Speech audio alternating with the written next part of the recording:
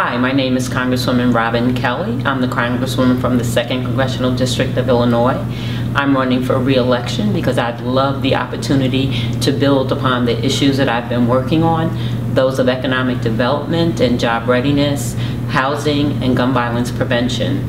Since being in Congress, I was appointed to the Congressional Black Caucus Health Brain Trust, so health equity and health accountability is another issue that I'm working very hard on for underserved communities and people of color. Again, I would love your support to get me back to Congress so I can continue to work on economic development, job readiness, job opportunities, safe communities, communities where people want to live and businesses want to set their businesses up in. Thank you so much for the opportunity, and I look forward to serving you again.